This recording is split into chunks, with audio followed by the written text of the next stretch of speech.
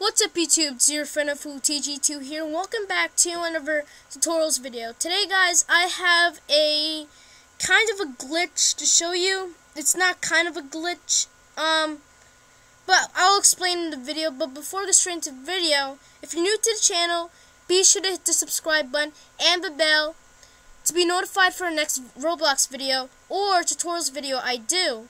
Also hit the like buttons for support.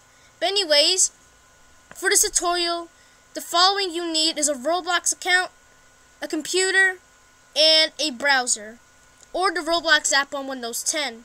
So when you pull up on the home screen, you want to go onto avatars, and you want, if you're going to have a blank avatar that is like without clothes, it will appear with default clothing.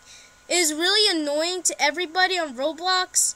So I'm going to be here trying to teach you a glitch. So for this to work, you need to go on body, skin tone, ignore these, and scroll all the way down to see advanced. Click advanced, and then you'll be here.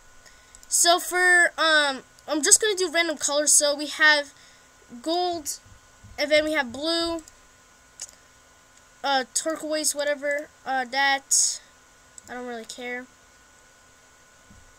So right here, we have our avatar right here.